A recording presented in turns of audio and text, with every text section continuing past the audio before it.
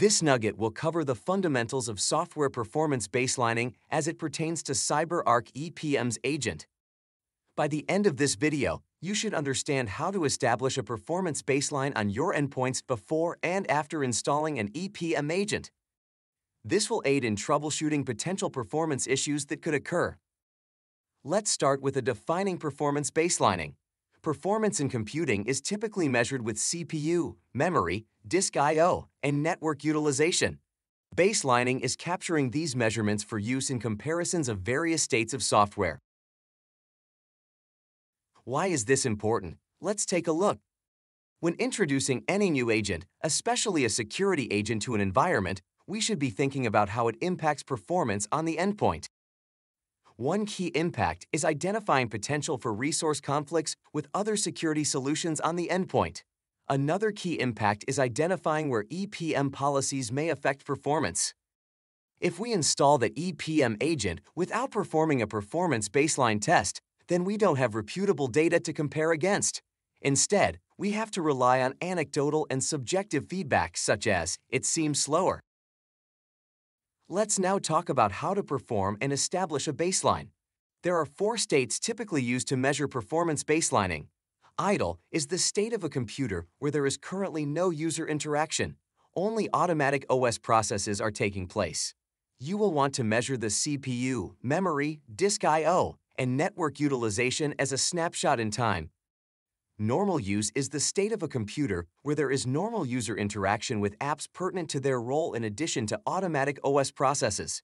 Again, you should measure the CPU, memory, disk I/O, and network utilization as a snapshot over a set period of time and record the average. Idle with EPM is the state of a computer where there is currently no user interaction. EPM is installed and running, and automatic OS processes are taking place. If we observe negative deltas when in this state, then this is commonly a conflict with another agent or security service. Normal use with EPM is the state of a computer where the EPM agent is initially installed and has normal user interaction with apps pertinent to their role, in addition to automatic OS processes. Again, measure CPU, memory, disk I/O, network utilization as an average over a set period of time. Common causes of performance deltas at this stage are applications that create lots of files over a short period of time, such as compilers. Next, we should analyze the results by learning how to establish a performance baseline. Look for deltas between each state, such as idle versus idle with EPM installed, or normal use versus normal use with EPM installed. If there's significant performance change between the two, then look for what has changed between the states. Some common examples include mutual exclusions, policy configuration within EPM, or applications that are creating a lot of files. Let's look at compiling as an example. With this use case, EPM is trying to tag all of the files so we can understand their source. To remedy this, you will want to add applications exclusions. For Windows, you will add developer apps you want to exclude to the Special Application Group Developer Application. For Macs, you will add application exclusions to the agent configuration under the Advanced tab. If you encounter some of these performance issues, one of the first steps is to isolate the underlying issue. A suggestion is to start troubleshooting. Begin by suspending policies.